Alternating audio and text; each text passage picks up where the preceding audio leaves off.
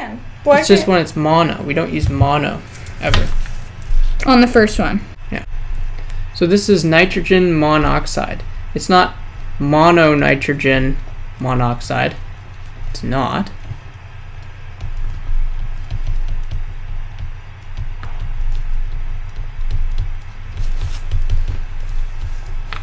It's not wrong to use a prefix on the first word. It's just we don't use it when it's mono. So it could be di or tri in the first term, but never mono. So we just never use mono in the first word. And we use it in the second. That's good. And another one would be carbon monoxide.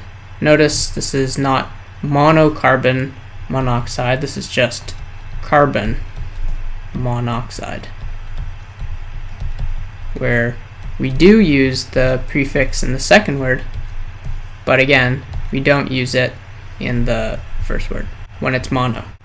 So all these prefixes can be used in the first word except for mono.